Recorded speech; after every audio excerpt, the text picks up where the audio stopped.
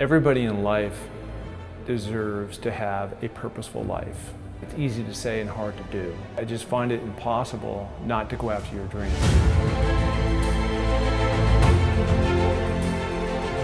My question to everybody in the audience is, have you ever been through a tough time? And if you don't raise your hand, then you're lying. Because everybody at some scale has been through a tough time, whether it's a divorce, somebody who's died, cancer, disease, whatever it is, been fired from a job. Everybody has gone through a tough time. And the question is, what do you do about it? And that has happened to me several times. My package may look nice and shiny, former NFL player, successful businesses, climbing mountains, but we all have our internal struggle. And I think the real question is, how do you get out of that? Millen going to pass for it. Blitz coming. He gets rid of it, throwing long. Pattison wide open. It's up. He's got it at the 30. Mark Pattison's going all the way.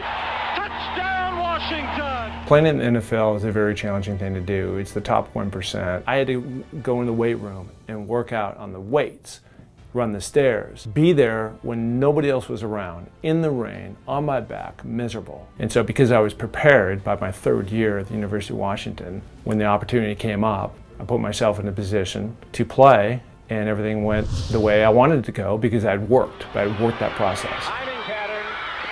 Pattison, touchdown. After that, I started businesses. I was relentless. I was the first guy up, the last guy to leave, the guy that no matter what was happening would not give up.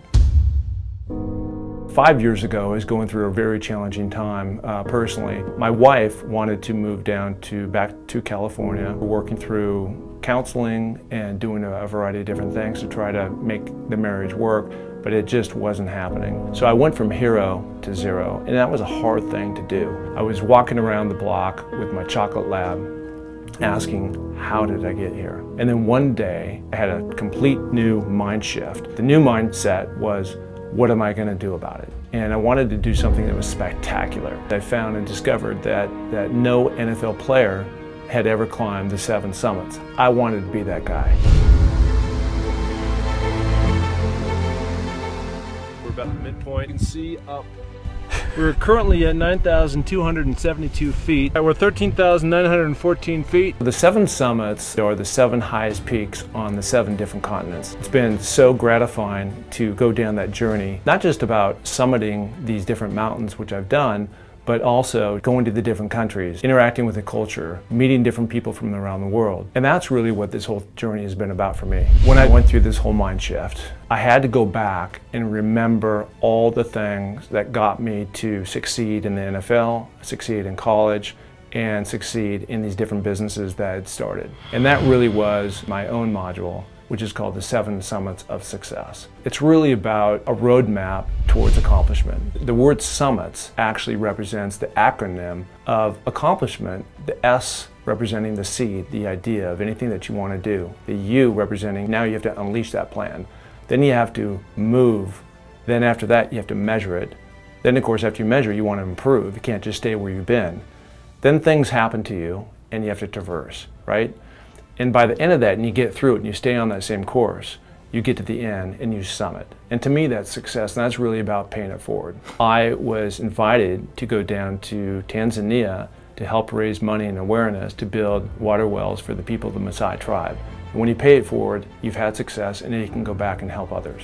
Something that I tell my kids every single day is this: it takes a little more to make a champion. That's the key element in all this. It's simple, but it's profound. You need to take the steps that are going to make you a champion in whatever thing that you're going to do. Whether you're in sales, whether you're climbing mountains, you're trying to achieve different sports. The 7 Summits of Success roadmap is all there. If you follow these different strategies that I can teach you, then you too can make your own way and make your own impact. Everybody in life deserves to have a purposeful life. And that is not that easy. It's easy to say and hard to do.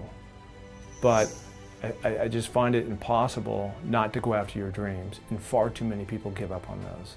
And so what I'm here to do is help inspire those people to not give up on those dreams, to get after it, and find what their purpose is so they can lead a very purposeful life.